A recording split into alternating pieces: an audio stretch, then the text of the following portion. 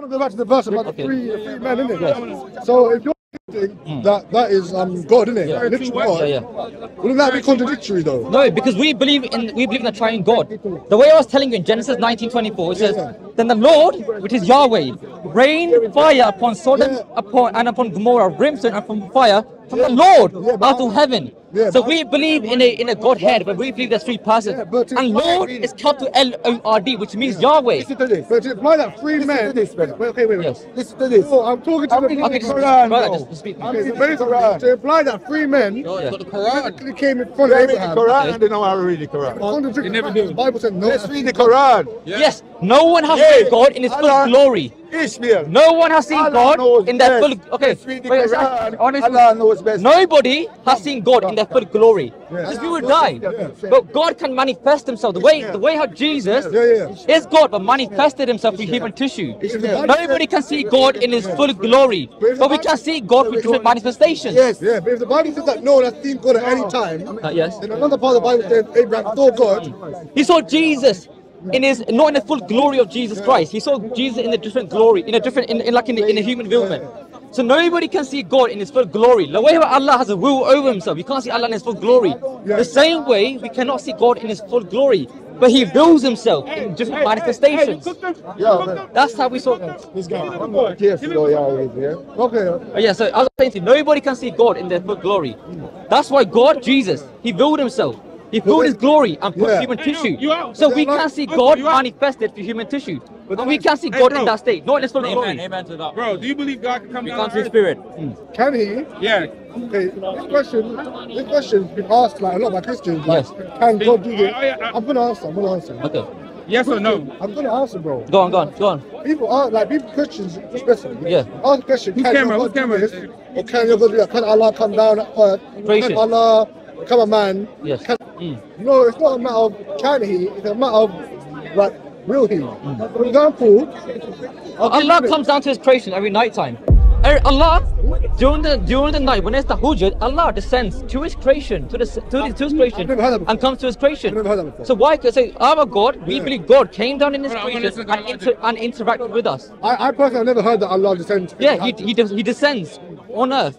Right, on the lowest heavens, he descends. Is this like so he comes down. Or Quran? I think it's in Hadith, where he comes down and at night time to interact with his creation. But we believe our God came down in human tissue and interacted with his creation, because we believe God can do anything he wants to do. Yeah, we believe God can do anything he wants, but if I were to ask you, like Joe Biden, he's a president. Yeah. If I were to ask you, can Joe Biden work at McDonald's? You say he can, yeah. If he wants to, yeah. But he's not, because of his status as a president. Yes. He's not going to work at McDonald's. The same way, Allah, if he wants to do, he can come to earth. But because it's not befitting of his majesty, he's not going to come down to earth. Yeah. But you know, Allah did something which is really odd. Where Allah blew into Mary's vagina. You know, Allah blew into Mary's vagina in Surah 27 verse 19, I believe it is, where, you know, he blew into Mary's vagina to create Jesus Christ. So that's something which men would do. It's this like sex, right? It's really weird thing doing that. So we believe God, right? He came down and did it to his creation. Quran or the Hadith? This is in the Quran. So I'll show you. Blew on Mary's yeah. So the way how it says here, and remember in Surah 21 verse 91, and remember the one who guarded her chastity. So we breathed into her through our angel Gabriel, making her and her son a sign for all people. So yeah, that's oral sex. Like Allah blew into her vagina through the angel Gabriel. It means this says farjaha. Farjaha means like sex. Vagina means vagina. So Allah blew into her vagina. I need to ask someone in Arabic. I don't know Arabic. Yeah, so he blew into her vagina. So that's something that humans do. You know, like have oral sex, do all these things. So like that wise, we believe God in his nature could do anything he wants to do.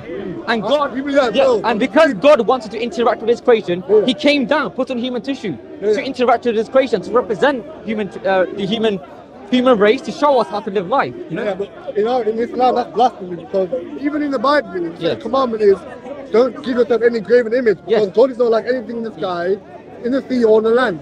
Yes, Jesus, he came walking exactly. around. So you know, I said the Bible said. So Jesus also said, right, to Satan, you should worship the Lord your God only. But Jesus Christ, he said that to Satan. If he is saying this to Satan, why is he accepting worship from men? If Jesus isn't God, why is he accepting worship from men? He was the one who said to Satan, you should worship the Lord your God only. But then again, we see incidents in the Bible where men are worshipping Jesus and he is accepting that worship. Why is that? Because Jesus is God. Where in the Bible is Jesus worshipped? I've never heard that. Where Thomas said to Jesus, "My Lord, my God." Oh, I've heard that one. You know, and where we see in the book of Revelations, where the throne room is there and the angels are chanting, "Holy, holy, holy, you are God." You know that our angels are there worshiping God in the book of Revelation, and in the throne room of God, we see Jesus sitting in the throne. So we see Jesus is accepting the worship. He's not being rejected of the worship. But again, that's also contradictory. How? If you think that God, Jesus is sitting next to God, someone in the Old Testament said there's no God with me. Yahweh said, "I'm the Lord your God." There's no God with me. Yeah. Because we believe in a triune God.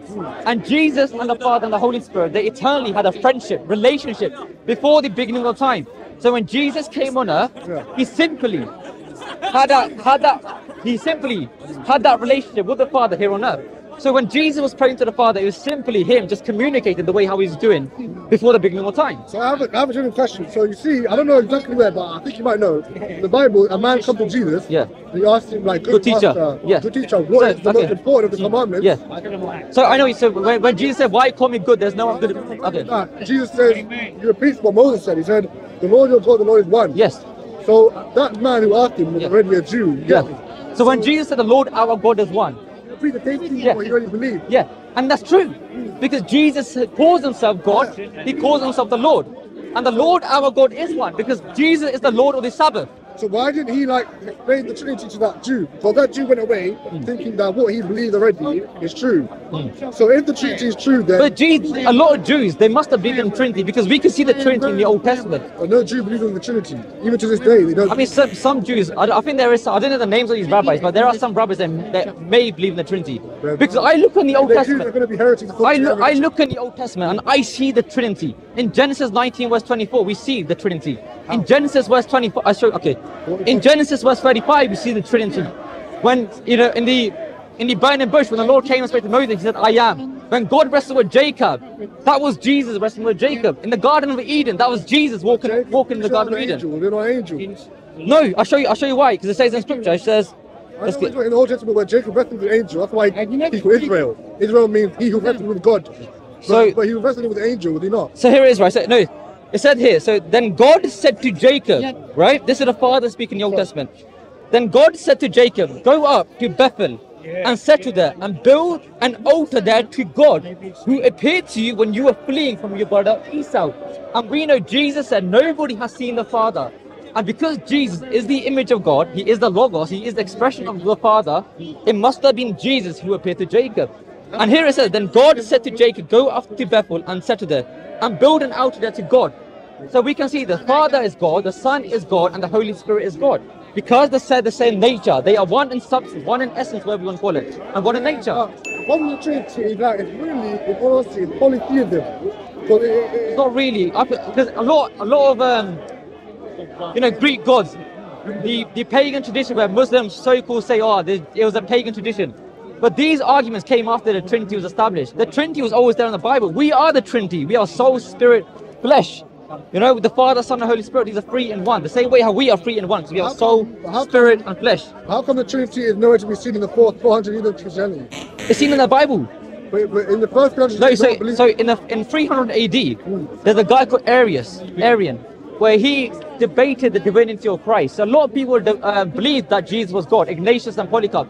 These were church fathers in the first century when the Holy Spirit, though. They believed. I'll say the Holy Spirit was a bit debatable. They must have came in first century. That the Father and the Holy Spirit. But they believed that Jesus. They believed Jesus was God. The Father and Jesus, but no one believed the Holy Spirit was co-equal with the Father in the first 300 years. No, that's right. That's problematic, would it not? But that's what I'm saying. A lot of church fathers, like the Sahabas, they had many different opinions. Church fathers had a lot.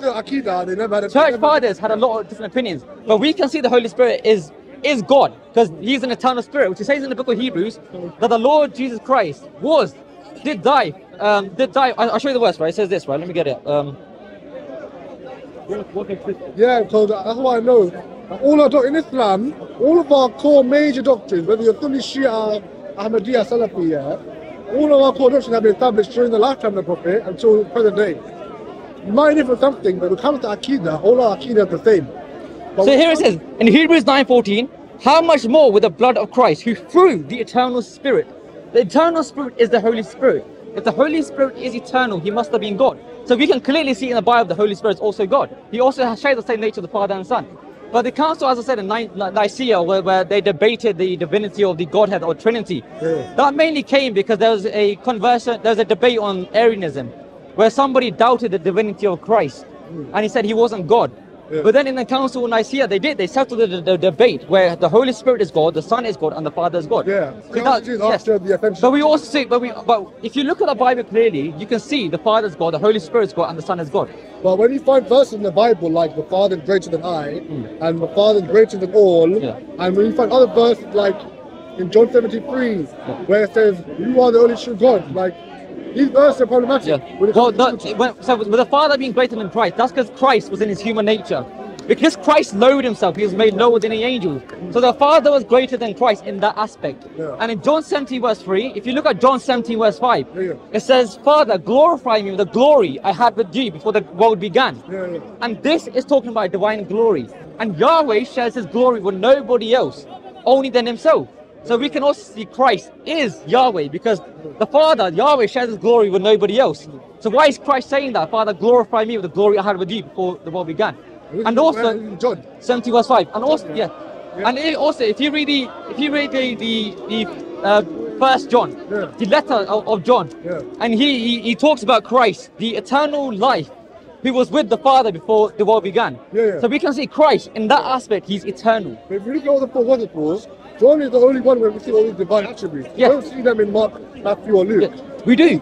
We do, because as I said, they had different audiences they were writing to. The Synoptic Gospels and the Gospel of John, they were writing to the different groups, and they wrote it in like to different audiences. So like one must have wrote to the Romans, one must have wrote to the Hebrews, so they matched the audience levels. And we see the divinity of Christ in the other Gospels. For example, in the book of Matthew, and the book of Mark, Christ calls himself, he said, I am the Lord of the Sabbath. And we know only God is the Lord of the Sabbath. We also see where Christ says, John, isn't it?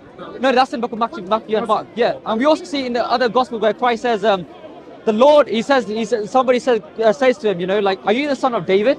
Then Christ said, how can I be the son of David when he said, let me get the verse, I can't remember it on top of my head, but how do you do that? Like, what do you think of, like, what's your opinion on Paul differing with the disciples about keeping the law of Moses? Pardon?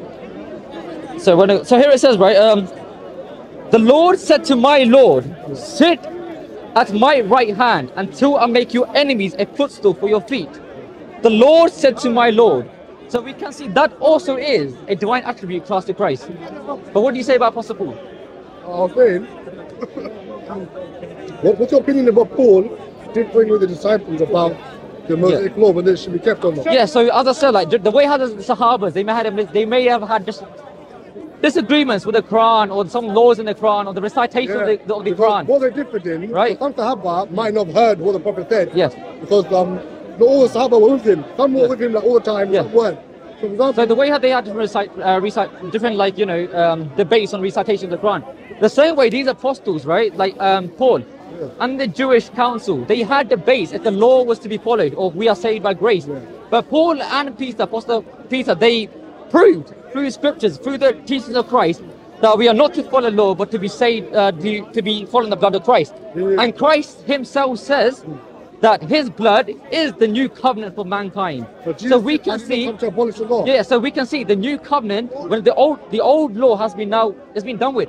So we are now under the new covenant of Christ, which is his blood. Yeah, but if you see the disciples, according to the New Testament, they were with Jesus the whole time, throughout his whole ministry, and they saw everything, and they heard him preach, and that they heard all his parables, and they heard the explanations of the parables, they saw the miracles, and after the crucifixion, after they received the Holy Spirit, then Paul comes along and differs with them. The reason why is it doesn't differ.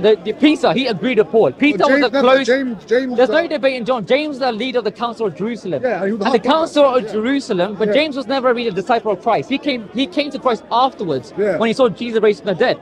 The Council of Jerusalem, that was the debate on the Pharisees and Jews to follow the law. But Peter and Apostle Paul clearly said we are not to follow the law, but we are to be saved by grace. And Apostle Paul, in his epistles, agrees with the teachings of Paul.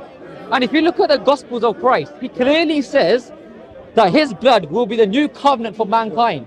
So we can see the old covenant is now done with. We don't need to do the old covenant. Jesus But it's a said, new "I abolish the covenant. New covenant. Then somewhere else he says, I have not come to abolish the law, but to fulfill it. Yes. So if he finished that verse, he said, I have not come to Abolish but to fulfill.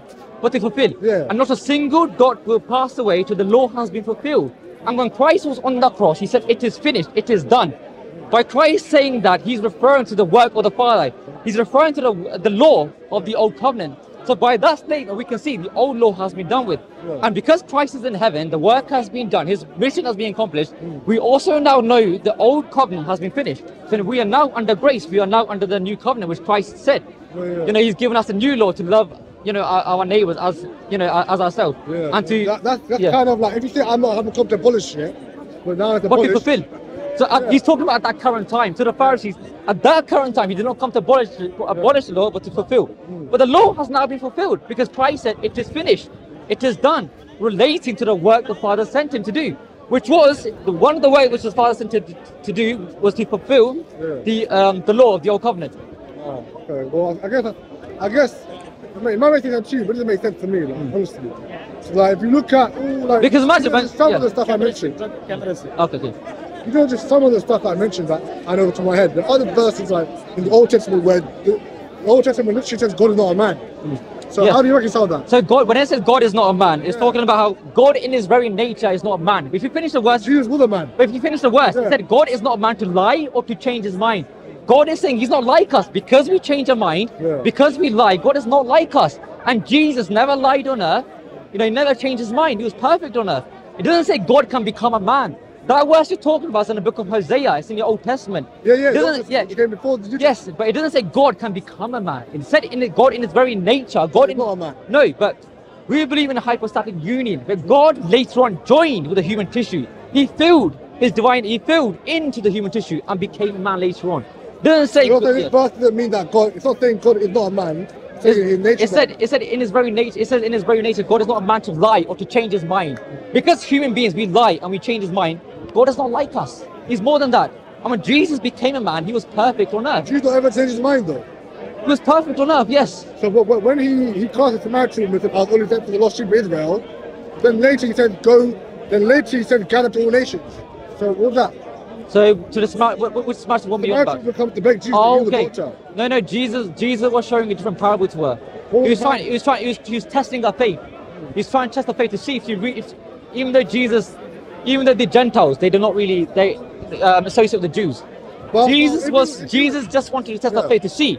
Even though he called it out, would she still come to him for that faith? If you were going to say that he was just testing her by saying, I'm only sent for the lost sheep of Israel, either he was telling the truth or he wasn't. He was telling the truth, yes. So if he was only sent for the lost Okay, sheep so of Israel, so we believe in the triune God. So at that time, Jesus Christ was sent for the lost sheep of Israel because they believed in God. They The changed their Gentiles, mind after. the Gentiles had no idea about God's existence. The Jews, they were the one to start off ministry with. They knew the Messiah was going to come. So Jesus started off the ministry with them. But when the ministry with the Jews finished, he then said to the people later on to go now and preach to all nations through the Holy Spirit. So he changed his mind then? It's not a change of mind. It's like a. Yeah, one time he said, It's like a you know how in Quran you have abrogation. you have like different revelations at different times. Abrogation. Allah say that at this time, then at that time. Yeah, it's like that. For So example, one time in the Quran, alcohol was told, don't drink it while praying. Yeah, like that. Or come to pray drunk. Then afterwards, Because it was saying you can't drink at all. because the Israel, they believed in the Messiah, they believed in God. So Jesus started his ministry off with them. They were waiting for the Messiah. The Gentiles had no idea that God existed or not. And now when Jesus went to heaven, now it's the work of the Holy Spirit. That's why Jesus said he will send his comforter to tell us the teachings of Christ. So now Jesus has given us his spirit, which we can then go on to preach among all nations that Jesus is risen and is Lord. I hear the point you make, but I mean, Yeah. It was nice talking to you, man. yeah, I really. position. Yeah, what's your name by the way? Ish. But it's nice talking to you. Yeah, it's nice talking to you. Ishmael. Ish. Oh, Ish. Oh, Ish. okay. It was nice talking to you. I appreciate that you were like, speaking soft tone, not aggressive.